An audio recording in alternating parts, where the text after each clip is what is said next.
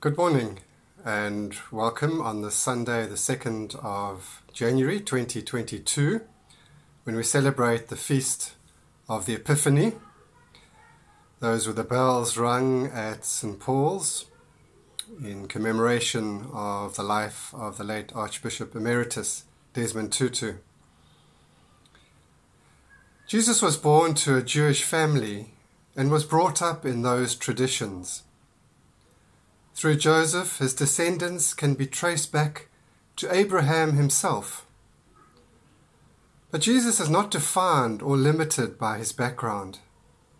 Even at his birth, these boundaries are crossed, as we see in our celebration of the Epiphany.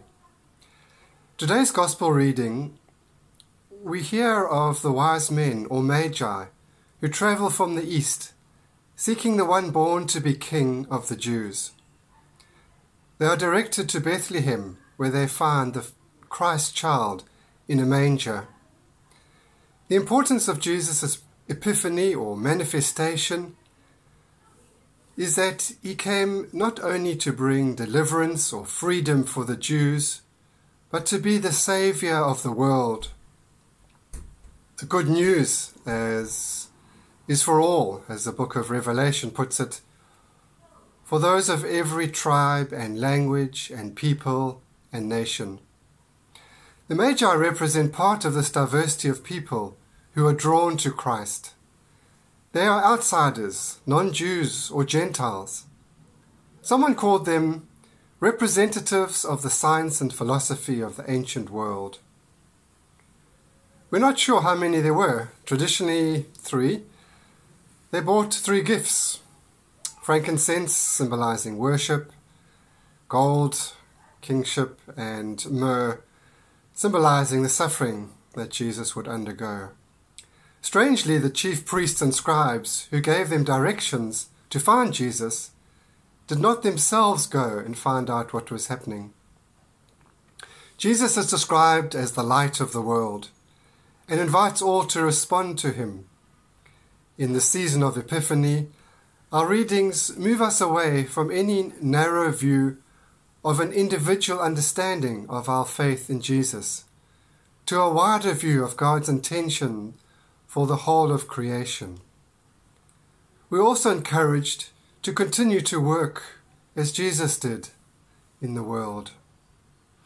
Over this past week, we have been both mourning and celebrating the legacy of Archbishop Emeritus Desmond Tutu, who passed away on Monday last week.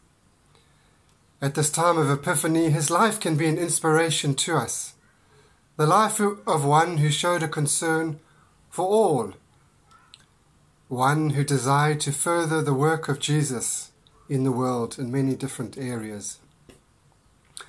I give a few biographical details of his life, much of which will be familiar to many of you.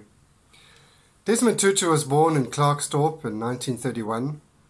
His father was a teacher and his mother a domestic worker. He initially wanted to be a doctor, but unable to afford medical school, he trained as a teacher, as did Nomazilo Leah, who later became his wife. When the discriminatory system of Bantu education was introduced, both he and Leah left the teaching profession. Desmond felt that the best way to serve his people would be as a priest.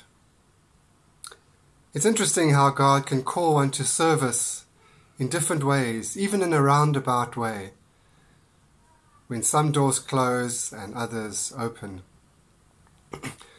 The Arch had a wide experience of theological education as a student at King's College, London, then as a lecturer at the Federal Theological Seminary, FEDSEM, and Alice, at that stage near Fort Hare, before FEDSEM moved.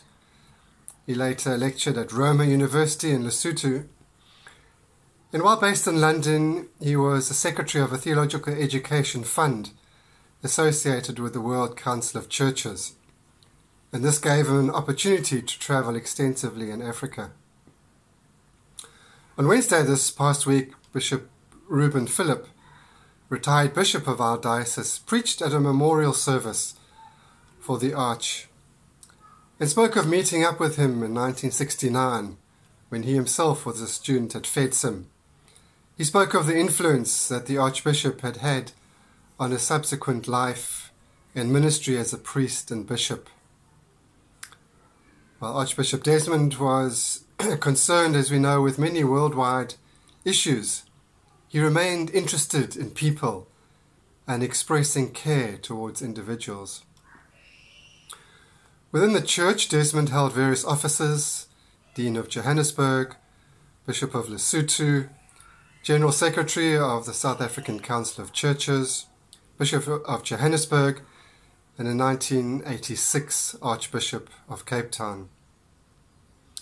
Archbishop Desmond served within South Africa as well as beyond it, within the church as well as beyond it. For him, the good news of Christ was indeed for all the world. The Arch saw his role in the struggle against apartheid, in leading marches and mediating in conflict situations, and later chairing the Truth and Reconciliation Commission as part of the outworking of his understanding of the gospel of love for all people. Justice for him was indivisible. He stood for justice and fairness and equality in all spheres of life, promoting Ubuntu, interconnectedness and interdependence of humanity, in fact of all life. So we find him speaking out for various causes: climate justice, freedom for the Palestinians, recognition of equal rights for the LGBTIQ plus community. And at his funeral yesterday, President Ramaphosa mentioned other causes that the Archbishop had supported. What about us? We are at the start of a new year. How can we be bearers of good news for all? What is our particular role? What has God given us through our life circumstances? Where has God been leading us? What should we be committing ourselves to do in this year ahead? How can we become part of the light that shines in the darkness? We each have something different to contribute to those around us and to the world at large. We can make a difference. Archbishop Desmond himself once said, "Do your little bit of good where you are. It's those little bits of good put together that overwhelm the world." So at the beginning of January of this year, let us dedicate ourselves to be good news people in this year ahead, both where we live and work, but wherever God may call us or lead us to. Let us not let anything limit us in our witness to the incarnation, God among us in the life of Jesus. God can do amazing things through us. Let us be open to God and faithful, that this may be a fruitful and rewarding year for us all. Amen.